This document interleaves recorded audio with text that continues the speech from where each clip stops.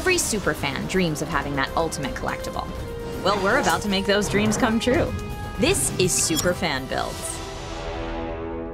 I'm Tim Baker. I've been a master builder and prop maker in film and television for 25 years. If you can dream it, we can build it. There's nothing my crew and I can't make at Tim Baker Creations. So, Tim, are you familiar with Disney Pixar's Up? Of course. It's a fantastic film. Who would you say is your favorite character?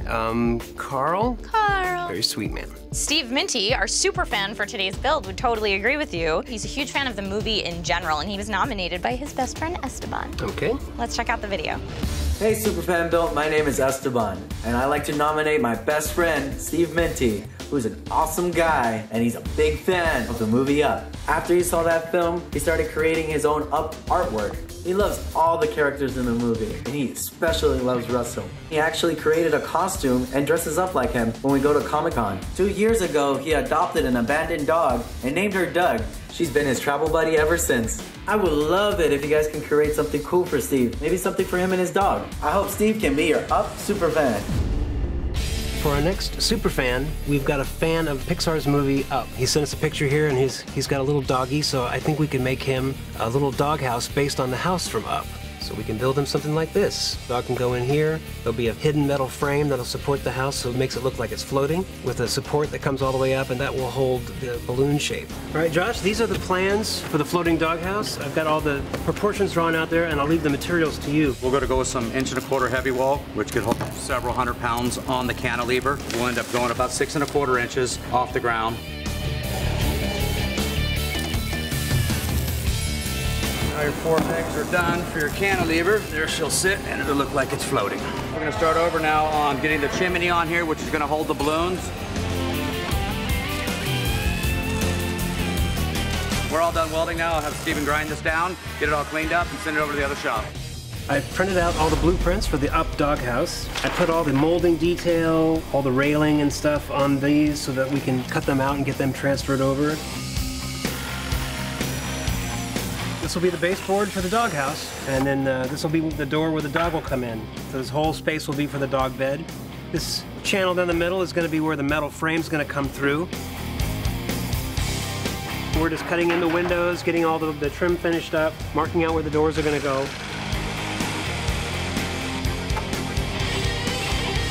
The walls are then carefully fit and arranged on the base where they're nailed into place.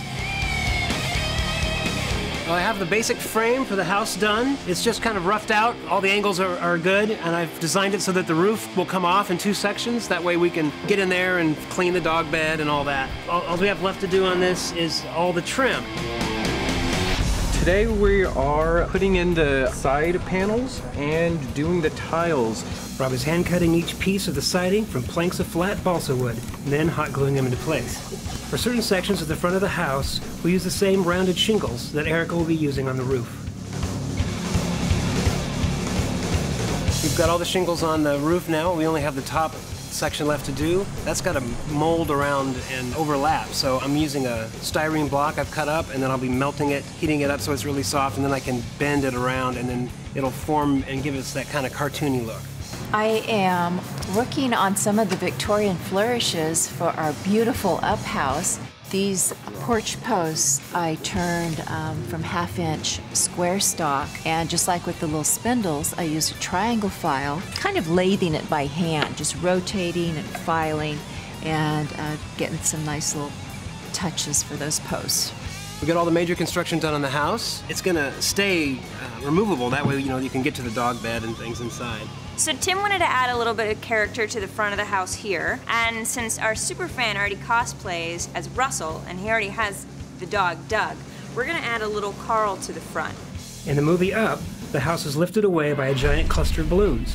That cluster is almost twice as big as the actual doghouse, so we'll have to cast a lightweight hollow shell. To create the shell, Stacy and Erica carved the basic shape from bead foam, and then we covered it with hundreds of plastic eggs to represent the hundreds of balloons needed to lift the house off the ground.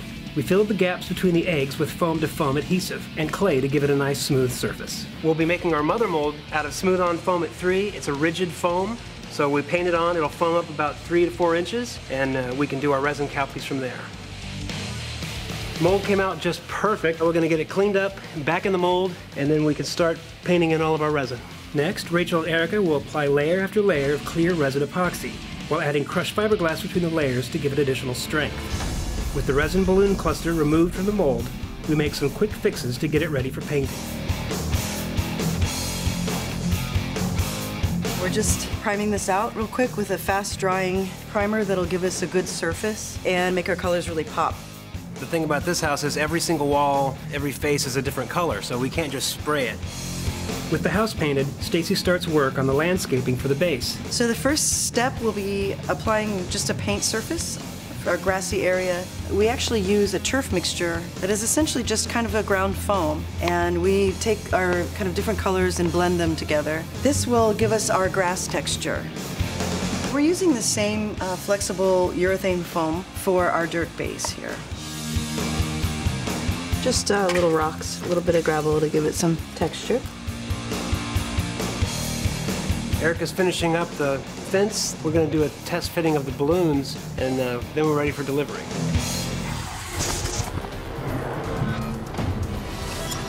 So, Steve, your friend Esteban says that you're a super fan of Disney Pixar's Up. Is that true? It's true, as you can tell.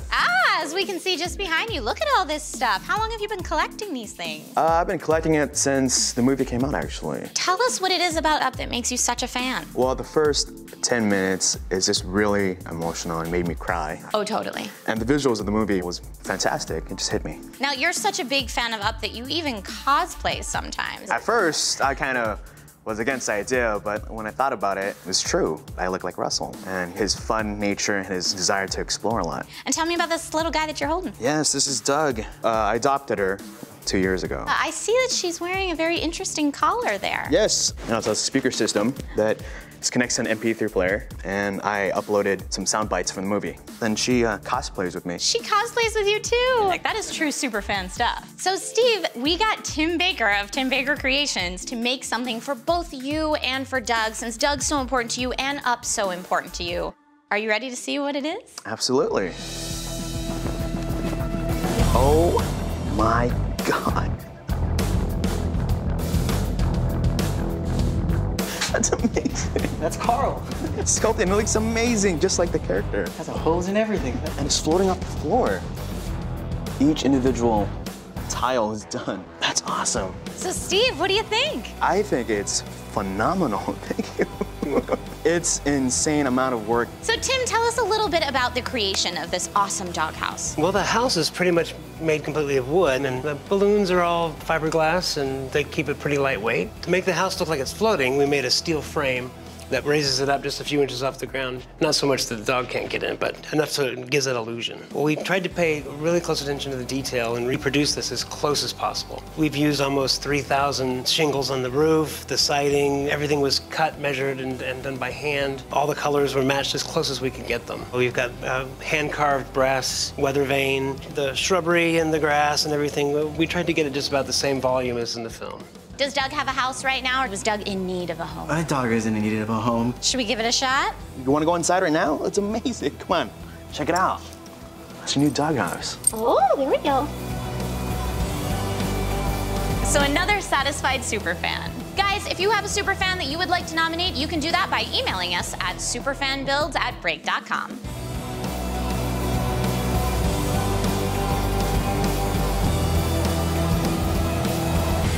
So now that Shawny's roughed out the armature, we've gone back in and added some epoxy to sculpt the branches and little foliage pieces, but we're getting close. So here's our tree.